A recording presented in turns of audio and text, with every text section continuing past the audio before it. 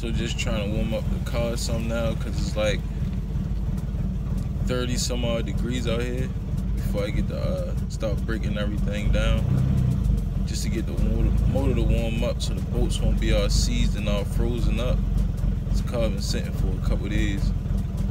So once I get it, you know, a little bit warmer, it's a little warm now, a little bit warmer, like I'll be able to go ahead and get it apart without really breaking anything too much.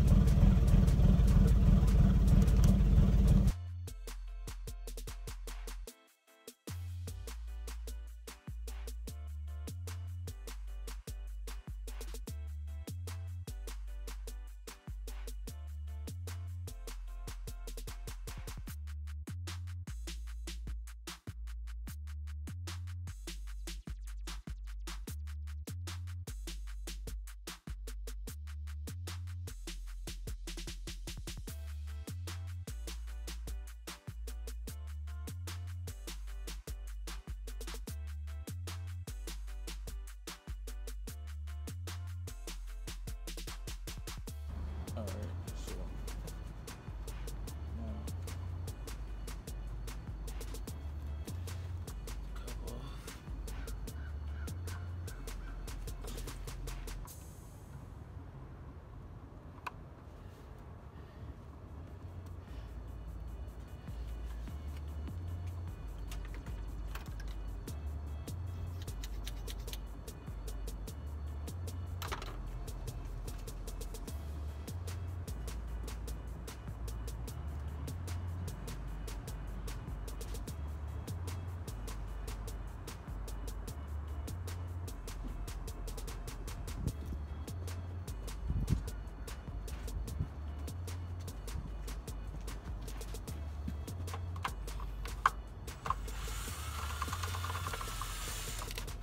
Bolt holding this in should actually be an Allen key.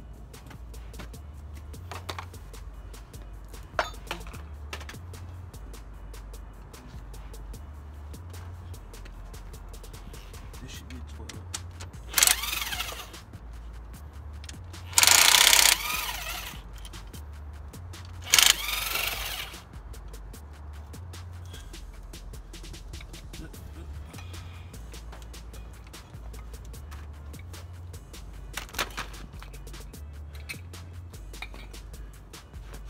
Try to keep the bolts, put them back in. You got them from if you can. A little bit easy to remember where everything go at.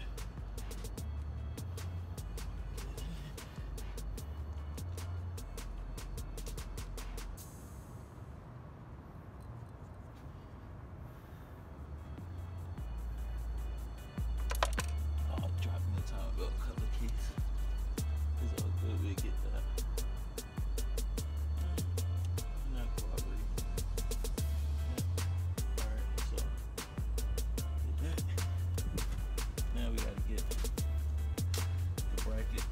Power steering pump, which is right here. Get this brake up here. It should be 14.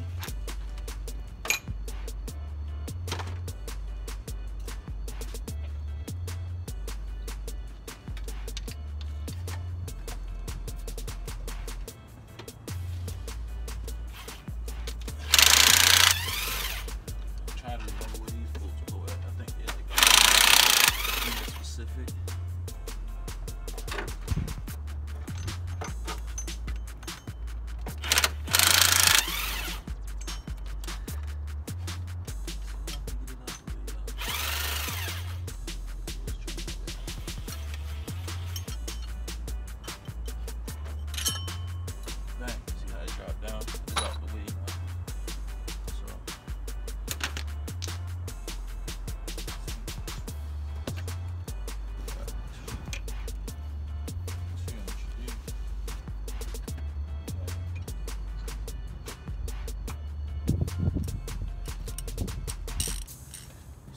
White line, which is, I think it's two of them on. It's either this one or this one, which is top dead center. But what you could do is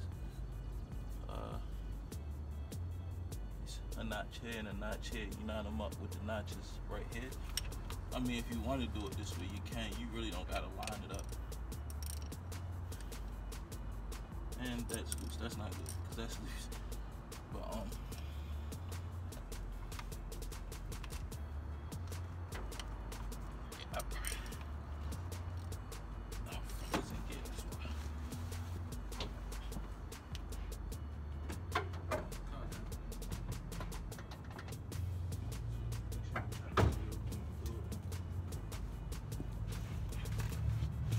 make sure the wheels is shot. There it is. Make sure it's in neutral because it won't work. Just like this. This is how you line it up. On the white notch to the 0. And that notch to that one. That notch to that one.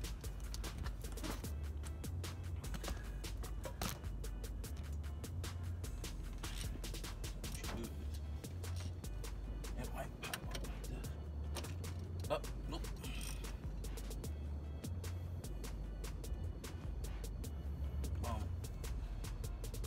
So what you can do now is you can either put the battery in, bump start it, which I'm probably wind up doing real quick. Or is another way where you wrap the belt around the pulleys and put the tension hand and crank it. That's how I usually do it, but I had to take everything out, so I probably just bump start it. Yeah, you probably got bump start it. So get this out of the way.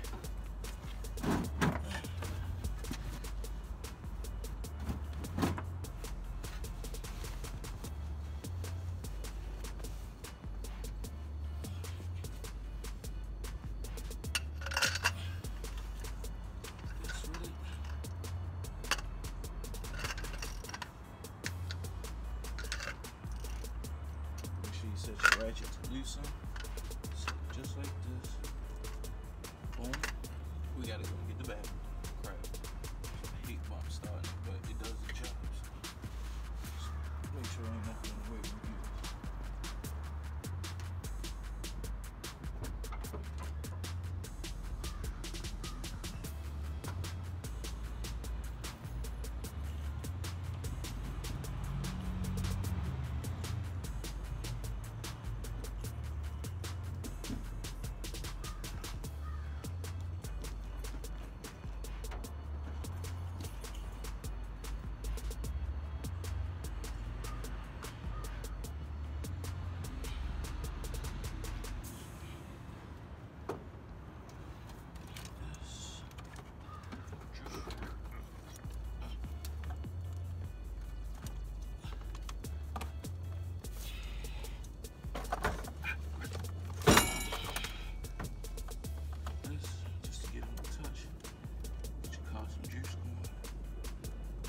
Shutting nothing to squirt out with spark or nothing, so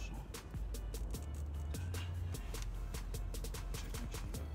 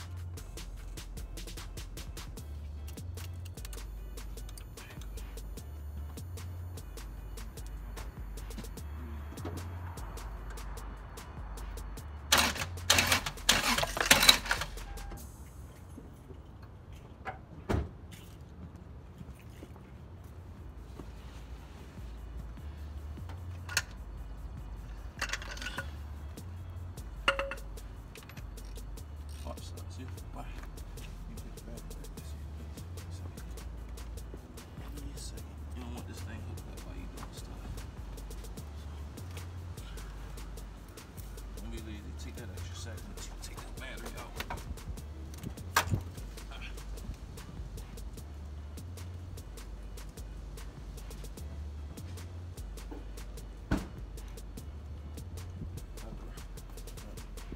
So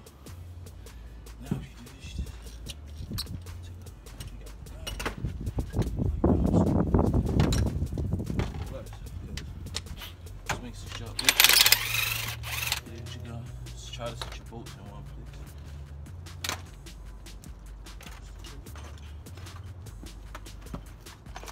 Very tricky.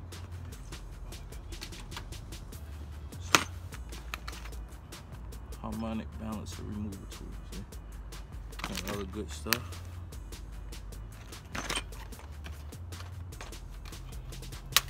Actually should have had this string.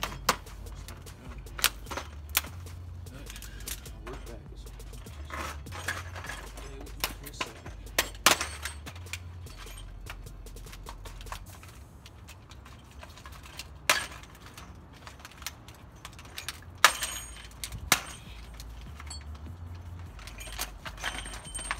There's so many different screws and stuff in here.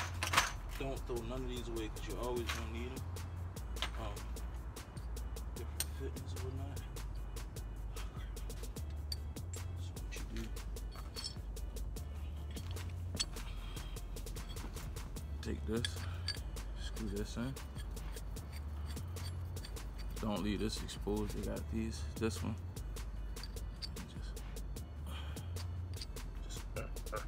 Supposed to just click on. There you go. Twist it in. You find your screws that came with it. I think this one goes to it.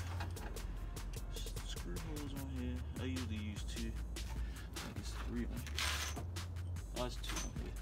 But just make sure that's the right one. So what you do is, yeah, boom.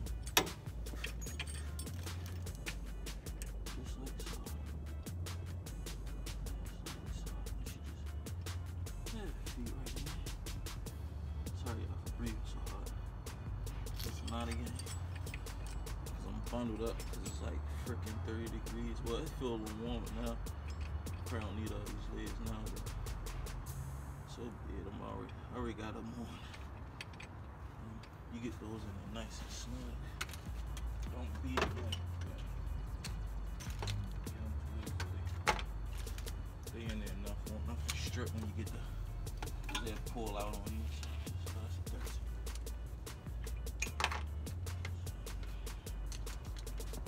don't beat them in, just boom.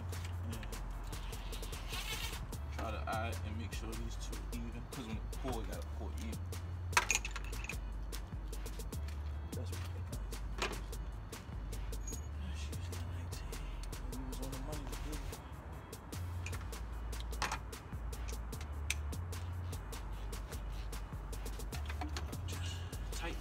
Just pull. This will go in and it'll pull it out. It's easy to pull it. So you go quick with this if you want to slow. It's totally up to you.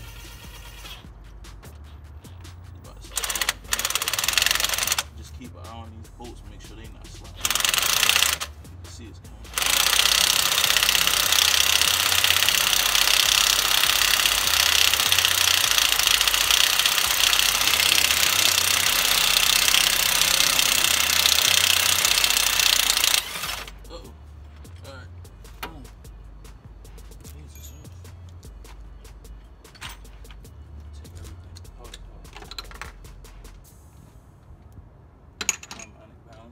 Crankshaft pulley, whatever word you learned to call it, you know.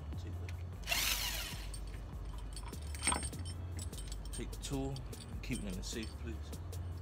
The tool is only like 17 bucks, but well spent 17 bucks.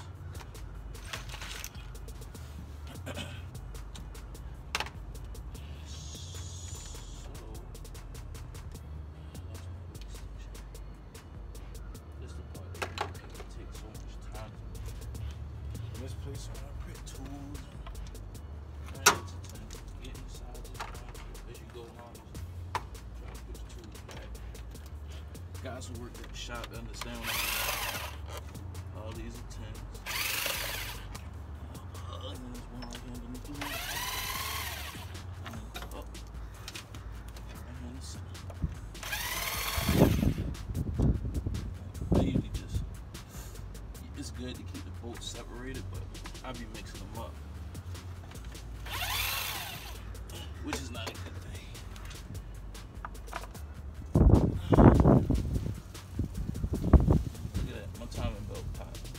God damn it. Ain't that a bleep? You mother bleep.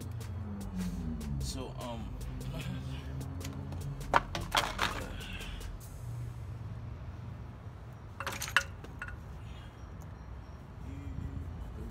so, timing belt pop. It's all good. Life happens, stuff happens. The timing belt pop. This bolt is actually from. Dang, I didn't invent it, so I gotta get another bolt. Dang. I know what that bolt was here. I was like, dang, it fell down in. It fell down in, bent up. Bent, strip, bent and strip, but I got bolts like crazy, so I ain't really tripping, but I'm kind of mad that happened. It ain't all the way popped, but you know, you can't use that again. It is what it is. So this the tension to actually relieve tension. What you could do is there's a bolt here and there's a bolt right there. Those are 10s. Pop those two out, the belt will just loosen up and drop down, and you can take the timing belt off. But me, I'm about to really just cut this joint. Oh, you know what? Because I bump started it. Look, this rip here. Remember, I had bump started it. So when I bump started it, I forgot the bolt was in. Hopefully my freaking gear's not all chewed up. I'm gonna take that off and check it. I mean, it is what it is, man. It's life. So what I'm really doing today is I'm changing the oil pump, which is this piece right here, because I'm having low oil pressure issues. So I'm gonna go ahead and finish taking this off. That only took a couple minutes, not too long. I'm not doing the water pump because the water pump is pretty decent condition. I'm not worried about that. If it go up, I can always just come back in and change it. But I mean, so 10, this whole piece will come out. This will drop back and you can just pull it straight off.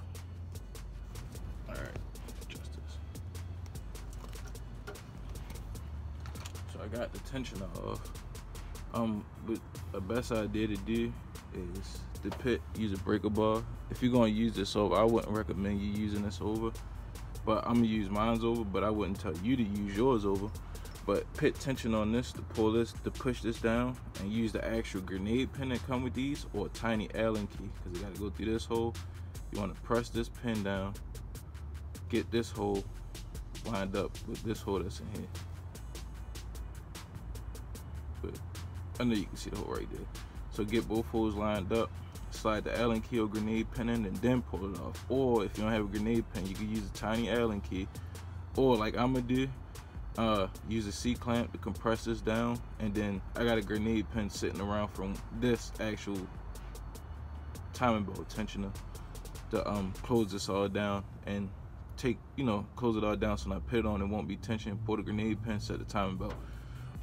But I broke this part on the oil pump. A piece of the front main crankshaft seal is broke underneath of this, so I'm gonna pull this off. Get this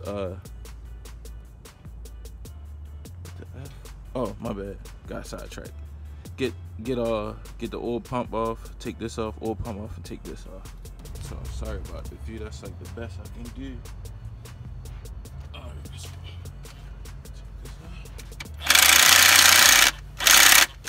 Try to take it off. Right. Breaker bar technique. Where are we going with this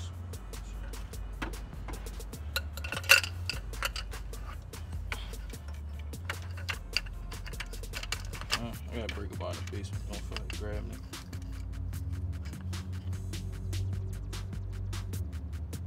So as always, take your time. This is not over.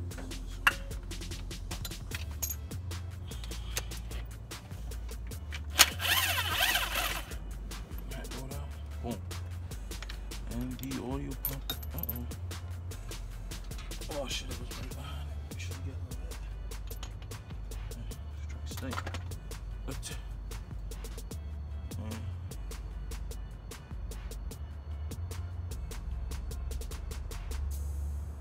Oil pump is exposed.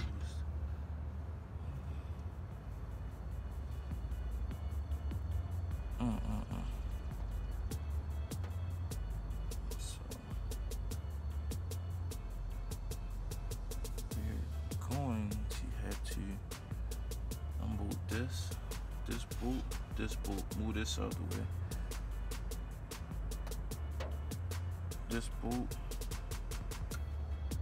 just loosen it up. This bolt, we have 1, 2, 3, 4, 5, 6, 7, 8. There's a lot of bolts. So I'm gonna go ahead and get this off and get back to y'all. What's up, YouTube? Back in the house now. Just got out the shower. I'm actually about to go pick up my kids now from school, but I'm out, bro. Just random stuff. Quick update. So the goal today was to get the oil pump off the car. That didn't happen, mainly because I have to lift the engine up to take the oil sump and the oil pan off, because the oil pump is kind of like intertwined with the oil sump. Like, it's like a piece probably about that big that's down in the sump. So you gotta drop the sump off to actually get the oil pump off. Everything else went pretty good besides, oh yeah, I wanted to say, with the timing belt tensioner, those bolts are actually 12 millimeters. My bad, I told y'all 10, but it's 12s. But yeah, no biggie. I'm gonna go get me an engine hoist in like a couple days for real, so that way I can hoist the motor, get this job knocked out. But as always, thanks for tuning in. Subscribe if you haven't already subscribed, and thanks for subscribing. And yeah, man, I mean, I did my best, but I'm not held liable if you try to do your timing belt and you mess it up. But you can definitely use my video as a guide. Don't mind if you want to ask a question. But I will be updating like a part 2 of the reassemble, so that way you guys can see how it go. But until next time, y'all.